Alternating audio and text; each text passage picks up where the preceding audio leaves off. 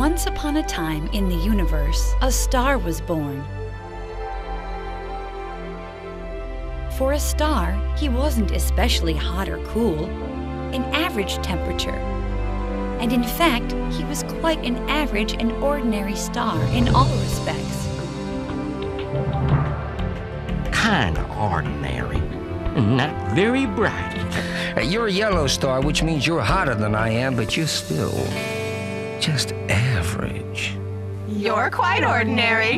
Yes, I know. I'm very ordinary. Don't mean to yell at you, boy. The best thing for you to do is find yourself some planets. And now the little star knew what he had to do. He had to find himself some planets and get a name. It takes a very special star to have and keep planets. And by being very average, you are a special star.